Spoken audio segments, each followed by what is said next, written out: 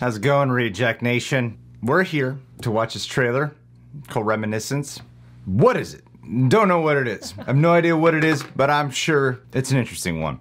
Warner Brothers, HBO Max, Hugh Jackman, Rebecca Ferguson, Greatest Showman reunion is what I'm expecting what here. I've been waiting for. Let's get into action and see what's going on today with this trailer. I hope it's good. I hope it leaves a good memory in our noggin that we could reminisce over. Okay, all right, everything's finally set. Right, let's do this.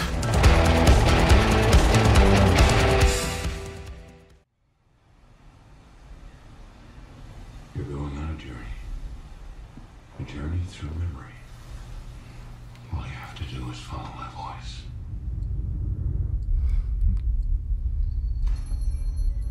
We're closed. I know, I'm sorry it's late. We have time for one more job. Oh, do you now?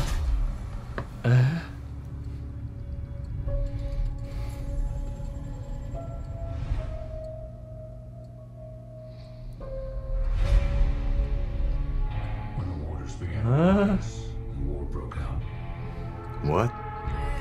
nostalgia became a way of life. Oh. There wasn't a lot Oh. to do. So people began looking back. X-Men Origins Wolverine. Okay.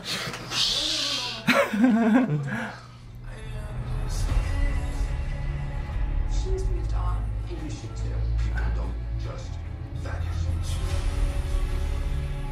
To find where she goes, Oh. to know where she did. Whoa. Huh? Was she running from the past? Or racing back towards it? How much did you love me, Noah? How much did you love me?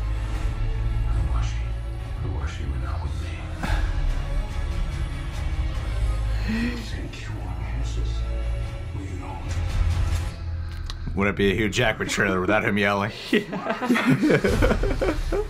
Yelling intensely for his lost loved one.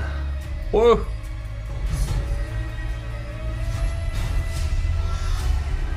Arson, bribery, murder. Damn, Rebecca Ferguson. God. Don't go down this path. Stay here. Oh, dang. Turn the blind eye to play. Oh. You have to do this.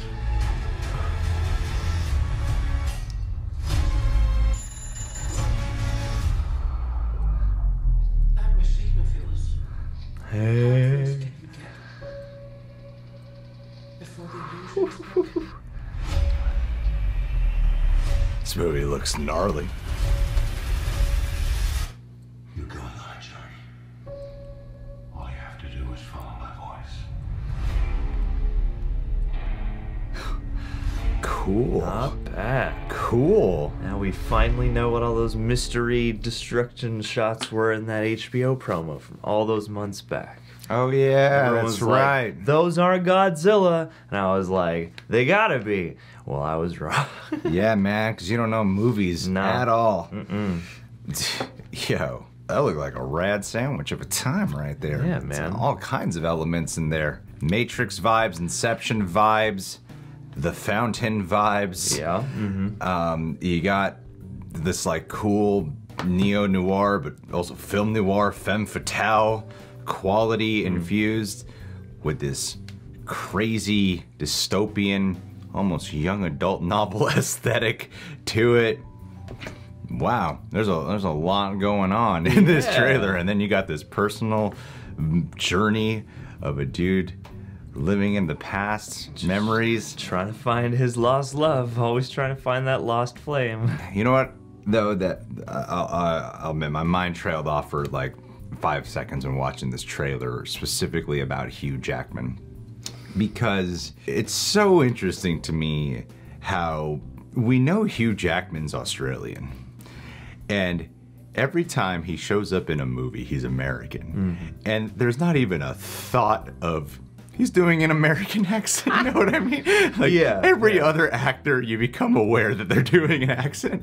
But Hugh Jackman is just someone we expect him to be Australian when we see him in an interview, and we expect him to be American when we see him in a movie. I know he's done movies where he's had like a Southern accent or an Australian accent. I know he's used his own accent before.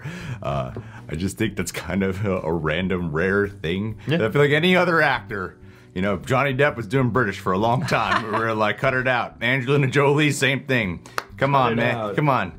Hugh Jackman, you don't even notice. His American accent's just so solid that, yeah, he's just an honorary American, and it would be foreign to us in a film environment that's not called Australia by Baz Luhrmann to hear him use that accent. So you got Hugh Jackman, the really charming, flamboyant-esque personality, and then you have American action drama lead. Hugh Jackman. Looking for my wife, Hugh Jackman. You don't even question it. Yeah, man.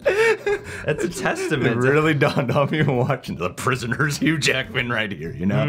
That version of him. Yeah, I know that has nothing really to do with the movie. That's just where my mind honestly went for a split second. He's going to be reminiscing about the days when he could just use his natural accent and not have to worry about it. No, never gonna happen. Don't let it happen. Never. One day you'll have the Mel Gibson trajectory where your accent will have left you and you will be American because you have done it for so long. But I do love the tone and atmosphere of this trailer quite a bit. This is the co-creator of WestWorld and one of the main, for sure one of the main directors of it. Tandy Noonan, who is in WestWorld, I see, brought over here.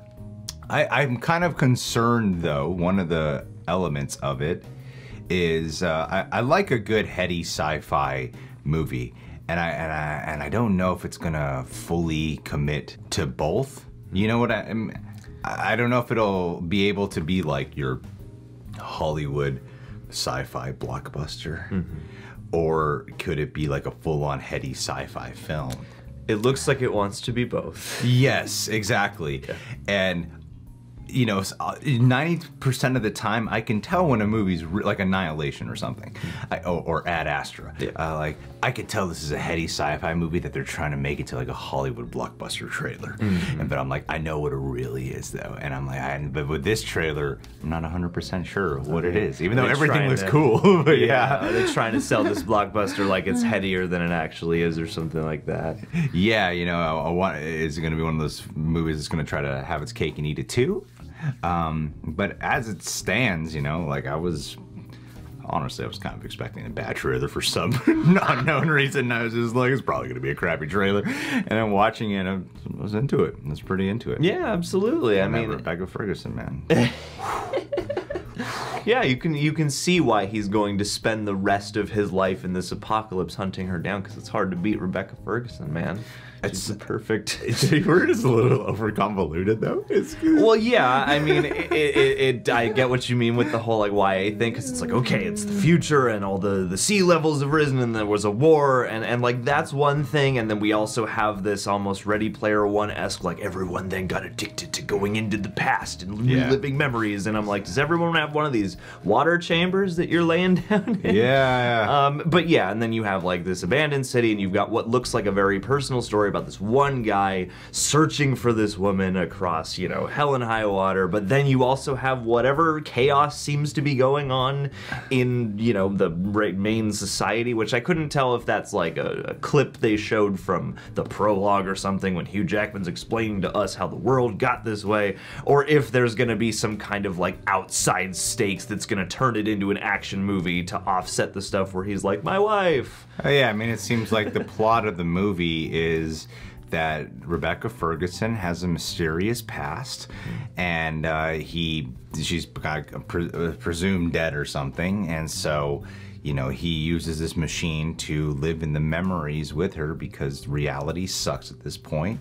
So what he's gonna have to do is journey across the subway waters, or whatever that thing is called, into you know, Criminalville, and have to Criminalopolis, and then perhaps discover that his former lady is not as nice of a woman as he once thought she was. It's Gone Girl meets Strange Days. A little bit. It's got a bit of that femme fatale vibe, which was a pleasant quality you don't often associate with Usually femme fatale is like that weird Michael Keaton movie that's coming. You know, those movies, you know what I'm talking Oh about? yeah, That Martin Campbell film. But yeah, the one with the cool badass chick who the one that's trained. not Nikita. or Lucy Face or On Salt. movie. Yeah. That's usually the Or femme any of fatale we those. get. But this Yeah. had like a bit of an erotic thriller angle to it. Yeah. Which I don't know. It'd be nice if it really does infuse those flavors throughout, because I feel like we don't get that many erotic thrillers anymore. No, we need them. Gone are the days of sexy Michael Douglas, and Hugh Jackman doesn't age, so he's perfect for these. I know, and he yells like a real protective warrior. That guy. He does. We all deserve to have Hugh Jackman yell like that on our behalf at least once in this life, just to know the feeling. All right, guys. Well, what did you think of Reminiscence? Leave your thoughts down below for this trailer. Subscribe, click that notification bell, say hi to Hugh Jackman for us, and yeah, we'll catch you guys on the flippity flip. Peace.